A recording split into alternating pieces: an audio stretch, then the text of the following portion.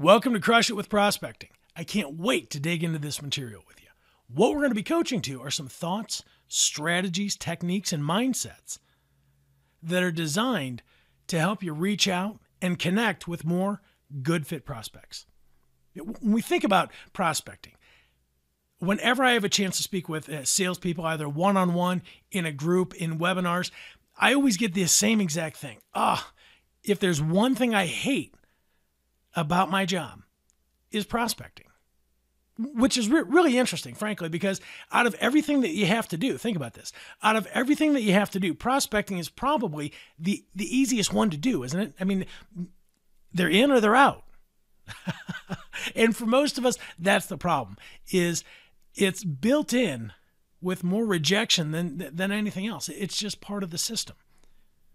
But usually what I find is if we're not connecting with enough good fit prospects, it can break down in one of two areas. The first one is technical, and the second is conceptual. So before we go a whole lot further, let's talk about those two, technical and conceptual. Now, technical, it's when you don't know what to do. Think about when you first got into sales. Think about when you first joined the company that you work for now. Think about when you first started selling what it is that you now sell. You didn't know what to do. You didn't even know what to say. You had a basic understanding, maybe a framework of how the conversation ideally was supposed to go. And maybe you started with a script. So when they say this, you say this. And when they do this, you do that. Now, scripts are fine as long as the person on the other end of the phone or across the desk knows their lines, right? So we go in, we smile big, we talk loud, and we introduce our conversations, our products, our services, and we want to find out, hey, are you open to having a conversation? And what happens very quickly is we get rid of the technical problem, but then the conceptual one shows up. It's when, supposedly, when you know what to do, but you just can't get yourself to do it. Have you ever been caught in that almost catch-22 trap of, I know I have to have more conversations with more people in order to make sales, but the people that I do have conversations with don't want to talk to me. They're not interested. They won't open up. They won't tell me what's going on. A lot of times they won't even see me. So why bother to make the calls? Why bother to go on the appointments when I know it's going to happen? If you can relate to either the technical piece or the conceptual piece, we're going to be digging into some thoughts, strategies, and ideas, some mindsets to help you get past the fear of rejection, to help make prospecting what it's supposed to be, finding out who's open to having a conversation. As we go through this session today, we're going to be coaching to a couple rules, and they're going to show up again and again and again. So let me give them all to you at one time, and then we'll start by digging into each one. So the first rule that we're going to coach to, and I'll tell you what, when I figured this one out, it changed the game, changed my personal selling numbers. Everyone that I have a chance to work with, when they internalize this first rule, prospecting is not selling, it takes all the pressure away. The second rule that we're going to coach to is a concept that goes, you can't lose what you never had. That's a saying, and I'm sure songs have been written about it. But what does that mean for us in the world of sales? The third rule is control the process and let go of the outcome. We're going to talk about some very interesting statistics here. And if you can relate to any of them, great, because we're going to break this down. Control the process and let go of the outcome. That might just change your outlook on sales in general. And the last rule is what I call 80-20. It's not my rule, but it's built around this idea of the Pareto principle, the 80-20 rule. If you're unfamiliar with it, it says that usually 80% of your results come from 20% of your efforts.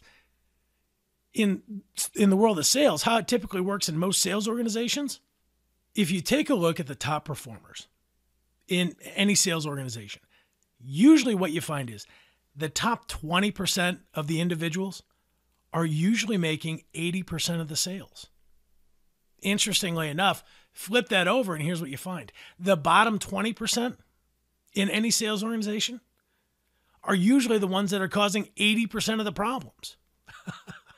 Now, how does that relate to prospecting? All right, so here's what we're going to be talking about. Initially, our job is to ask questions, right? We want to get information. So what that means is that the prospect is going to be talking 80% of the time. And you and I, the salesperson, we're only talking 20% of the time. See, initially, our job is to get information, not give it. We want to be able to ask questions that help them engage in the conversation. Amateur salespeople, here's what they believe, that they have to prove how good they are, that they have to prove how smart they are in order for someone to want to listen to them. And the way they think they do that is by immediately telling them everything that they know about their product. But what usually happens? Think about the last time somebody approached you, a salesperson approached you, and they started launching into this huge explanation about what it is that they do and how they do it before even finding out, are you open to talking about it? Would you be interested in hearing about it? But instead, what if they were to ask questions? What if they were to find out, why are they interested? See, that the quality of our conversations, it really is in direct proportion to the types of questions that we ask. So let's stop right there. Let me ask you a question. When was the last time you were in a conversation with somebody, it could be a prospect or really anybody, and you said something and they stopped and said, wow, that's a really good question.